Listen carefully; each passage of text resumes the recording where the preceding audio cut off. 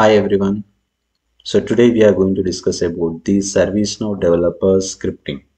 So in that scripting, we have one question is there. So we need to resolve that question. Then how we can resolve that question is very simple way. And see, the question is where we can find the deleted records in ServiceNow. So for example, unfortunate thing. So we deleted one table or any record or anything. So how can we recover? Okay, so these things may happen in a practical sessions. For example, unfortunately we deleted some of the records, so how can we recall that particular deleted records? So that is a very important thing we need to discuss. Okay, so that's the reason we need to just go and practically I will show how to delete, sorry, after deleting, how to get it back again. Okay, so that's the reason I need to just go for my personal developer instance. So I'll click on my personal developer instance. So start building in that area. Just you can see here. So when this personal developer instance has to open, so each and every area you can delete. For example, not only that record, not only that table. So any field value, any field values are deleting. So everything will be stored in a particular area. So where it will be stored, I will show in a practically. Okay, so that's the reason. So we'll see. Yeah, I think it is just opening.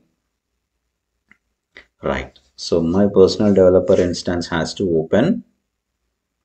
You can see here. So yeah, this is a system administrator. Now I'll go and I'll open it. So simply I'll first of all I'll check that which table we need to delete. Okay, so first of all I need to delete one table. So you can see here, so one table I taken as a product cost. So that product cost table I need to take, so I need to check, see the all empty records are there. This means it is a dummy table, right? So I need to delete this table, then after that I need to call it back again. Yes, so that's the reason. You can see I'll open this table. You can see that quantity, cost, product name, total cost is there. So I'll go to my table, right? So then I'll open the table, and then you can see that the backend name of the table is a u underscore products underscore cost, right? I need to delete. Simply I'll click on delete button. So it will give a option to delete. Okay, so see here. So then I'll type that is a delete in this area. So delete, and simply I'll click on OK. So then what happened? You can see. So the total table is ready to delete it. So it will take a little bit time because already the backend all records also there on this table. That's why it takes a little bit time.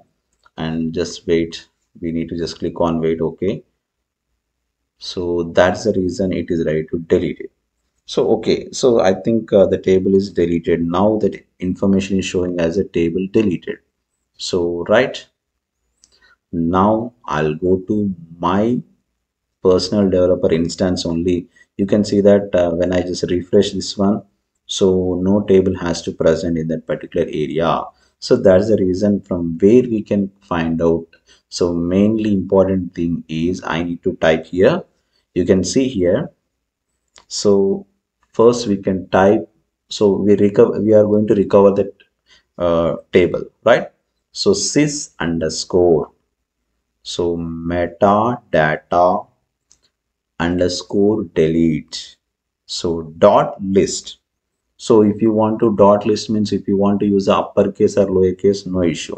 So this information is very important. Sys underscore metadata underscore delete dot list. So you can see that in a next tab, it will open all the deleted application files. You can see all the deleted application files has to present here. So these all are deleted files only. So then I need to check whether this a product cost is came or not. So we need to check. So simply I'll type that is a product. Okay, product and cost. Right. Okay, simply I'll click on, I'll enter it. You can see. So that is a field label, and like an external case, a module and table modules all are. So just it is storing in a deleted application file. Is it right or not? Now you can see that is a second last to second one is a table. So that is a product cost table is just present. I need to recall that particular product cost. Unfortunately, I deleted. I need to get it back again. So simply click on the table on that. You can see. So here we need to see all the details like a table name again. So deleted date and everything will be ready to appear in this area. See the right side corner. So restore file is there, right? Simply click on restore file. You can see. So before that, once you see here, all the field values are there. You can see that it's like a all product cost, quantity, everything will be ready to present here. So I need to just go and try to click on the restore file. Then you can see what will happen. So it is ready to just get it back again. The field, the table is just coming back again. It will show some information. For example, so is a confirmation message it will ask. So if I write to press on OK, then fine. Then you can see. So it is ready to just roll back the table. So it is just like after deleting again, we can go for our instance. We can check. So that is the area we need to get it back again. You can see here. So that is a table is again a rollback. Means this it is was restored in your instance. Then you can see after updating that one. So that record is not present in the deleted area.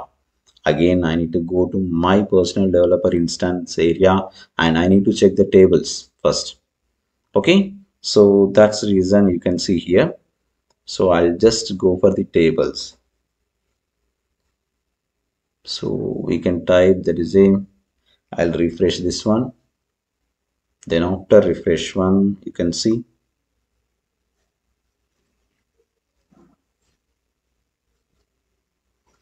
So now let's we go for the tables first. Okay. So tables. So we can see the tables, right? System definition tables. So we can see. So see here the product cost table is present now. Okay. So all the field values and everything will be ready to appear here.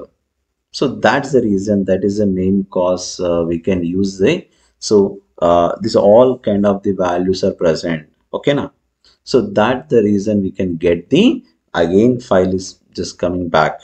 Okay. So thank you for watching. I think you, so you are just following our channel, Varshita Education channel. So please follow us.